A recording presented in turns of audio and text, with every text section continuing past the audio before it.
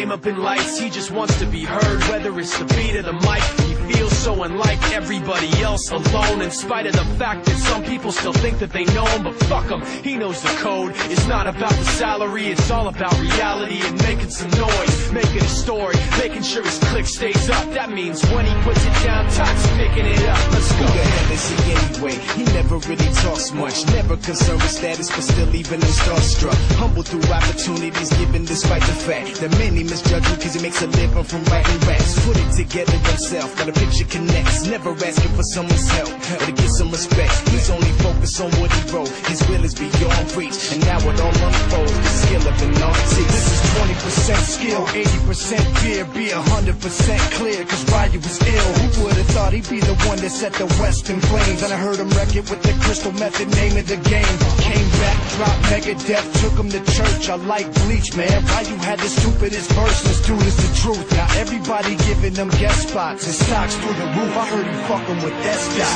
This is 10% luck, 20% skill, 15% concentrated power of will, 5% pleasure, 50% pain, and 100% reason to remember the name. They call him Ryu, he's sick and he's spitting fire and Mike got him out the dryer, he's hot. Found him in Fort Minor with top for the fucking nihilist porcupine. He's a prick, he's a cock, the type women wanna be within. Rappers hope he gets shot. 8 years in the making, patiently waiting to blow. Now the record with your notice taking over the globe. He's got a partner in crime, his shit is equally dope. You won't believe the kind of shit that comes out of this kid's throat.